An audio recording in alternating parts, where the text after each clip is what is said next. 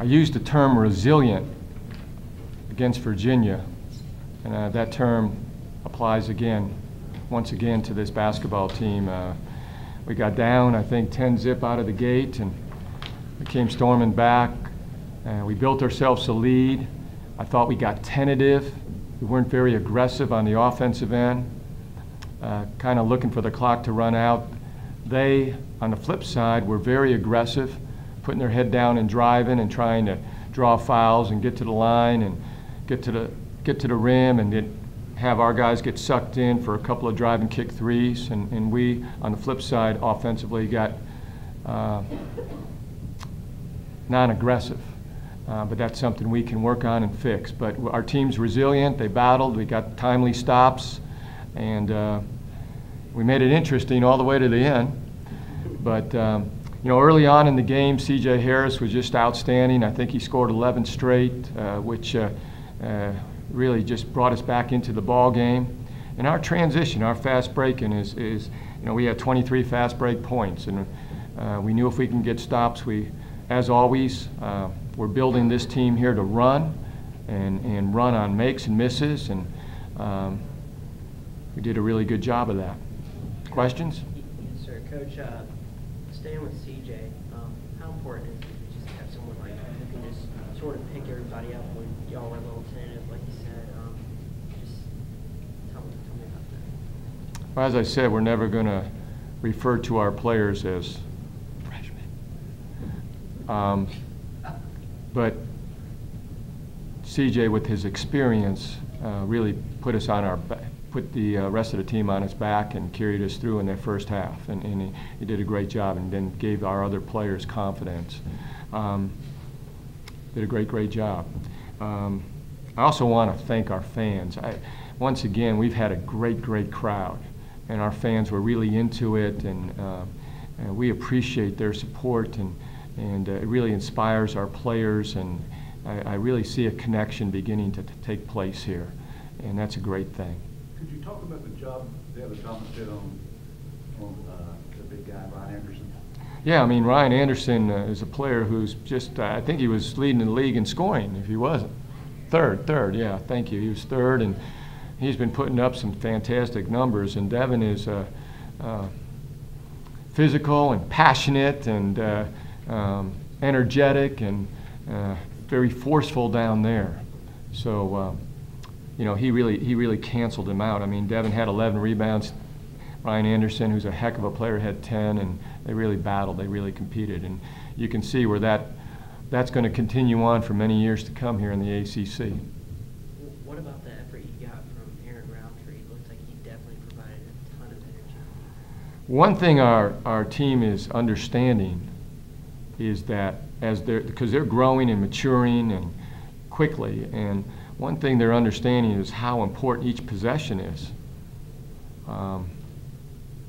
No matter how many minutes you play or whatever, each and every single possession is critical, because these games all come down to the very end. So, Aaron did a really great job, got a big timely steal for us, actually had 4 steals in about 7 minutes.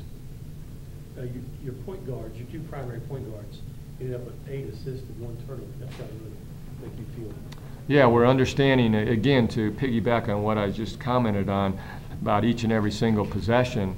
They're learning the value of the basketball. We had 17 assists, only 12 turnovers. We're doing a much better job over the last 8 or 9 games in our turnover rate now. Our defense, our pick and roll defense was not very good. We changed the coverage a few times and got a little lax because they were very aggressive, putting their head down and going. And that's something we got to do a better job of. But team's getting better, and we got a big week ahead of us. The foul on Travis, where you're up by 1, and they have the possession to go ahead. What was your strategy there defensively? Well, at the end, when we had the ball there, in a 1-point lead, I had the ball in CJ's hand, and I wanted Travis to get up there and run a pick and roll, and we had Devin down low, and we had the court spaced nicely, so I didn't see any need to call a timeout. We had it set up the way we wanted to. It was just CJ needed to wait another count to allow Travis to get established. But after that? After that, well, we needed to stop, guys. We needed to stop. We were going to switch everything and make sure that because we had players out there like Devin Thomas and Aaron and Travis who are big and active and long and athletic, that we were just going to switch the pick and roll and just get down and got to guard, guys. We got to come up with a stop, and when the ball gets up on the rim, we got to go get it. You said you're trying to build this team to run, and I think that really showed with the way y'all were able to get, I think it's 23 and 4 in the fast break point category. How were y'all able to do such a good job of getting in transition and Well, scoring the ball there? we believe in running and we practice it. We believe in it and we practice it, and we practice it every day. And you know, for those of you who have seen our practices, there'll be times we'll scrimmage and I'll just put 12, 15 seconds on the shot clock, and you need to manufacture a shot within that time. Now it gets a little ragged, but we're good in the open court. We are, and we work on running off makes and misses. 2 tough wins in a row now. How ready is your team for Tuesday night? Well, we're going to get back to practicing tomorrow, and we'll start preparing for Clemson. They're a tough defensive-minded team, and they have a couple of veteran players with some size, Jennings and Booker, that you know, one likes to shoot from the outside and the other one likes to bury himself down low, and they're very athletic, very quick, but you know, hey, we got to go in there with some mettle, so to speak, and play hard and play well. Coach, this is the first time that Wake Forest has gotten back-to-back conference wins during your tenure. Does that mean anything to you at all? Yeah, it means I can coach maybe Tuesday night or Wednesday. Yeah.